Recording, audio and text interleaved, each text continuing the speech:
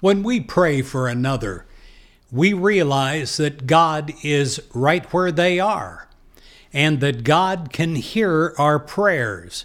There's no distance in God. The power of our prayers is as powerful as if the person is right in front of me.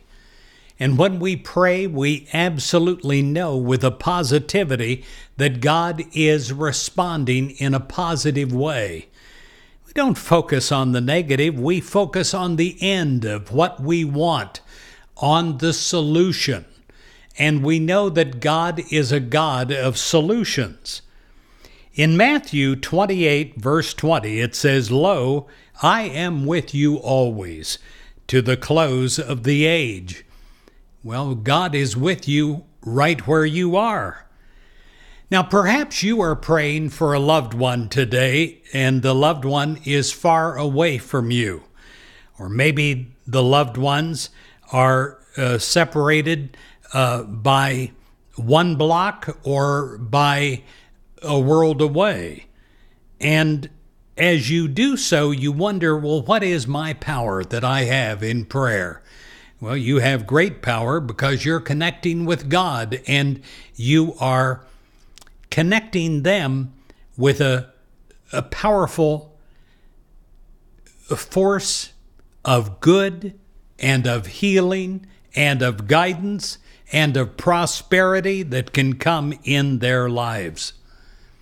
You become still and you recognize that you're one with God and they are one with God.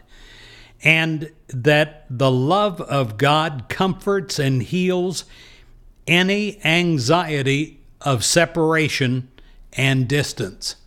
That God links us together because we are all immersed in the one God. The wisdom of God will guide each one of us in recognizing our oneness with God and with each other. God's love and wisdom always with us and always available to us, bridging the gap between loved ones and us. And as we pray for loved ones, we are realizing we're doing some of the greatest help that we can do for them. We call forth the love, we call forth the wisdom of God. And we know that God's loving and guiding and protecting presence is with them immediately right now.